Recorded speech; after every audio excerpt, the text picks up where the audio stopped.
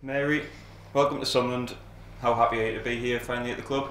Yeah, I'm buzzing. I've been looking forward to this move since we sort of agreed it with Mel. Yeah, I'm really excited to get started, stay in the Championship and yeah, really push on. Were there any main reasons for joining Sunderland?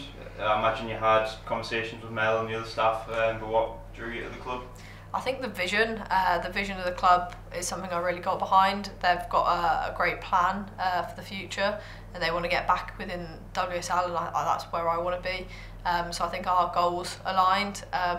Yeah, just excited to get back on the pitch, back scoring goals. So you've played at Aston Villa and Coventry, had experience in the Championship. How important do you think those experiences would be for playing for Sunderland? Yeah, I think as a young player, like what I want to do is get minutes. I want to play in the Championship. I want to get more experience. So yeah, I just think I can take what I've learned from Coventry and Villa into Sunderland, and hopefully that can help the team. And for the fans wanting to know more about your style of play and your position, what would you consider your strengths that you can bring to Sunderland? I like dribbling. I like dribbling and driving. I'm very direct. I see the goal. That's where I want to go. Scoring, assisting, yeah, that's my game pretty much. And after this, you joined up the Wales squad for the friendly against USA. How much do you enjoy representing your country, and how much are you looking forward to joining up with the squad after this?